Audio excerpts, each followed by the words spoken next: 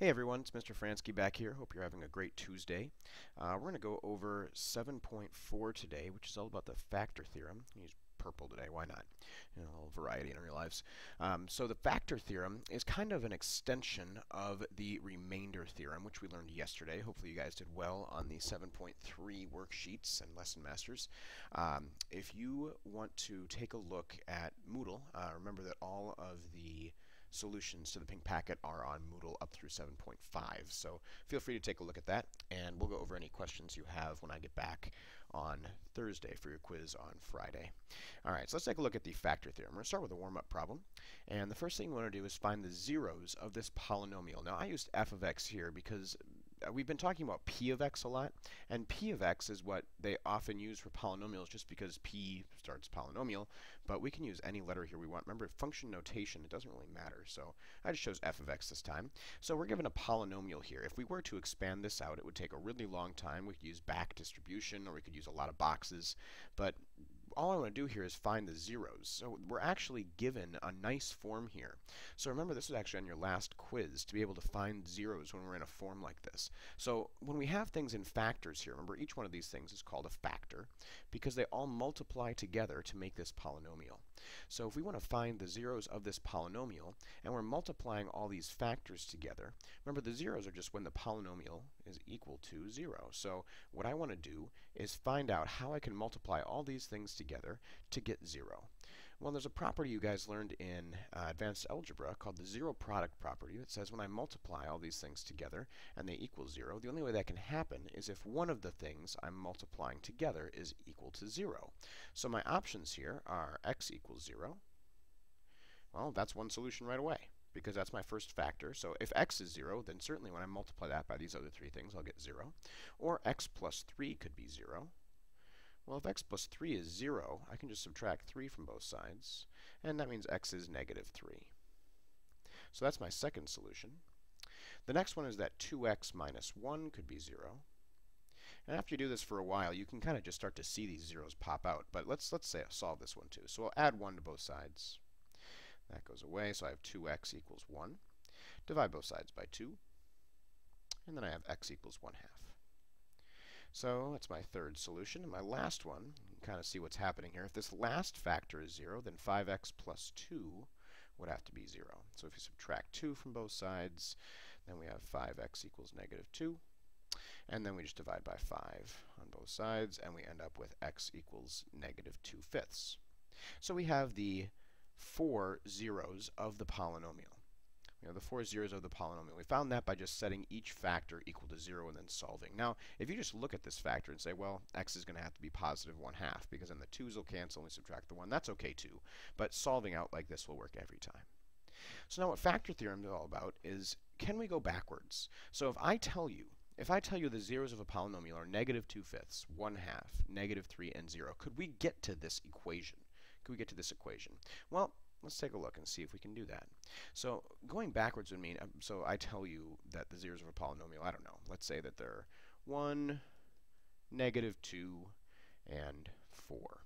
So the question is, could I say that that polynomial is equal to x minus 1 times x plus 2 times x minus 4? Is that true? Could I do that? And the answer is, in a sense, yes. There might be more than one solution, but these are for sure going to be factors of that polynomial. This is something called the factor theorem.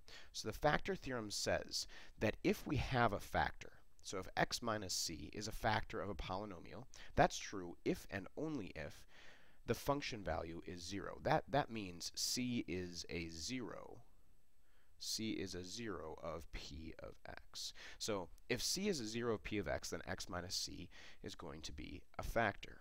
Now, the way you prove this, one way is very easy. If x minus c is a factor of p of x, that means p of x is going to be equal to x minus c times some other polynomial. It doesn't matter what it is. It could be a bunch of other factors. It could be a really long, drawn-out polynomial. It doesn't matter.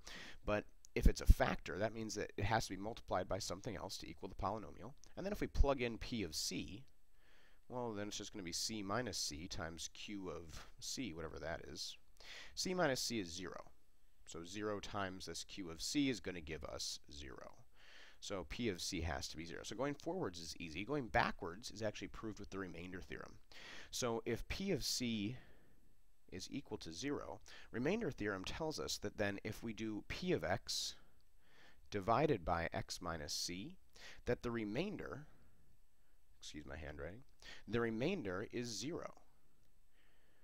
So the remainder is 0 if we divide by x minus c. That means that P of x divided by x minus c has got to be equal to some polynomial with a remainder of 0. So we can add plus 0 on there, but we don't even have to do that because the remainder is 0. Multiply both sides by x minus c, and we get P of x equals q of x times x minus c, which is exactly what we talked about with x minus c being a factor.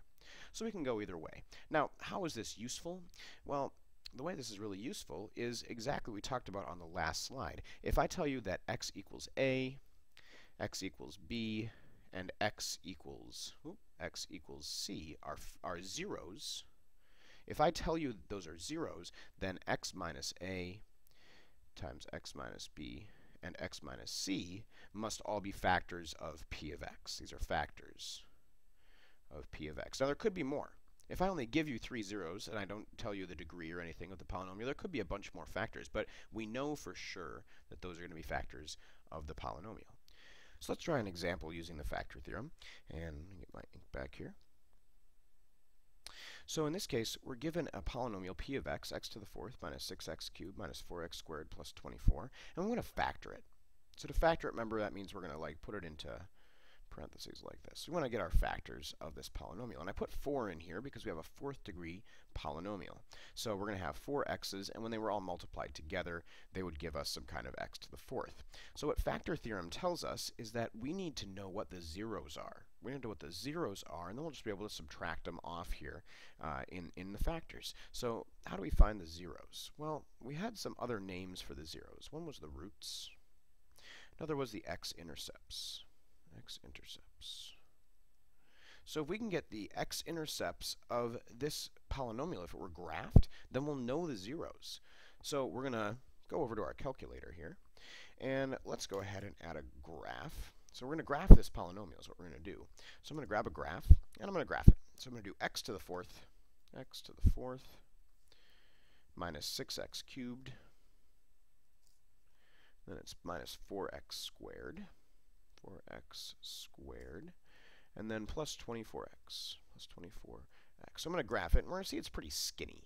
But it looks like if I went from -1 to maybe -3 up to +1, 2, 3, 4, 5, 6, 7, maybe from -3 to 7, I'll be able to get a pretty good picture. So let's change our window from -3 to 7. If you have a calculator, you can follow along with me, or you can grab one out of the case. And so now the maxes and the minima are not really important. I can get a better picture if I used zoom fit, but really what I'm concerned about, remember, are those x-intercepts. So if I can find what the x-intercepts are, then we'll be able to find the zeros, and that's going to give me my factors. So let's see what the x-intercepts are. Well, it looks like that first x-intercept happens right at 2. That one happens at 0. I don't know about these two, but there's a tool we can use for that. So if I go to Menu, I go to Analyze Graph, and I ask to find, hey, look, it has one for a 0. So the first thing it asks me for is a lower bound. So what I have to do for that is go to the left side of my first 0 here and hit Enter. And then when I go to the right, it's going to find that 0 right there. See, it says it's at -2, 0. So I can run this over, and it should be able to find all of my zeros. So my first 0 is at -2. Let's write that down. So -2 is a 0. That's x equals -2. And then if I keep scrolling over here, it looks like 0, 0, 0, 0 right there is also a 0. So 0 is a 0, x equals 0. If I keep scrolling over here, oh, it's not going to find the other ones for me. I'm going to have to find them on my own. So let's finish that. Let's go back to Menu and to Analyze Graph. Find a 0. This time for my lower bound, I'll start it here and run over to the right there. Oh, I found a 0 right there. It's 2, 0. So +2 is also a 0 for me. X equals 2. And then that last one, let's see if it's going to give it to me. Yeah, it does. So it tells me that 6 is also a 0. I can see right there that 6 is also a 0.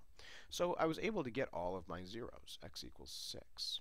So what factor theorem tells me is that because I have my zeros here, I can just subtract them. So remember, if c is a 0, then x minus c is a factor because c minus c is going to give me the 0 there.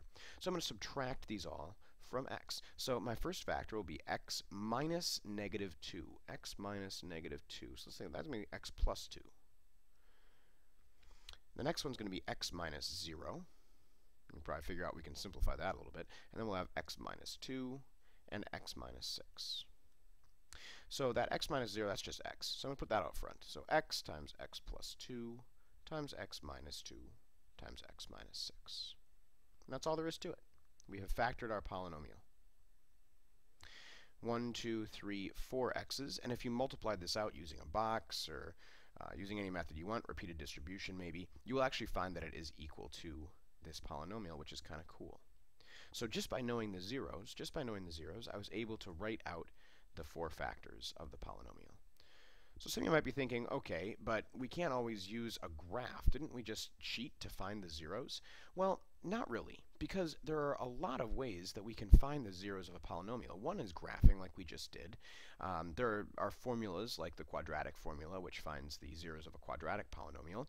But the point is we just have to have some way to find those zeros. And all of these statements right here are equivalent. So the x-intercept way is the way that we just used. So if c is an x-intercept of the graph of the polynomial y equals p of x, then that means x minus c is a factor. So we used 1 and 3 in that last example.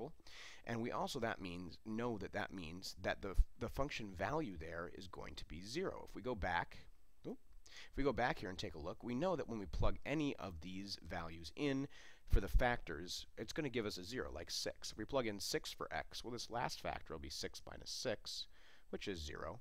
And then when we multiply it by everything else, it's just going to give us 0 for the polynomial. So we know that that's true. And then c is a 0 of p of x. Is just a different notation, or it's just a different language for writing that c is an x-intercept of the graph. And we also know that the remainder when p of x is divided by x minus c is 0. That comes from remainder theorem. That tells us that when p of x is divided by x minus c, it's just going to equal a polynomial. There's going to be no remainder over here. Because if we multiplied both sides by x minus c, we'd have p of x equals x minus c times q of x. Shows that it's a factor. It's a factor because it's multiplied by something else to equal the polynomial. So that means the remainder, when we do that division, has to be 0 because there's nothing left. So take a minute to write these down. If you need to pause the video, you can do that. But these are important things. These are all equivalent statements. So if a polynomial with p of x with real coefficients and any real number c, following of these are all equivalent statements. So x minus c is a factor, p of c is 0, c is an x-intercept of the graph, c is a 0. Those are just the same thing with different wording. And then the remainder, when p of x is divided by x minus c is 0. That comes from remainder theorem. So I'm going to get cut off in just a minute here. But what I'd like you to do is look at the next video. I have 2 more examples for you, as well as a crypto quip. I did not forget it's Tuesday. So please do go back to Moodle and watch the next video. There are going to be 2 more examples, a crypto quip, and also your homework assignment will be on there as well, in addition to a challenge problem that I think you guys will find challenging, but you can all do, and so I think you'll enjoy it. So go back to Moodle, and I will see you in just a minute.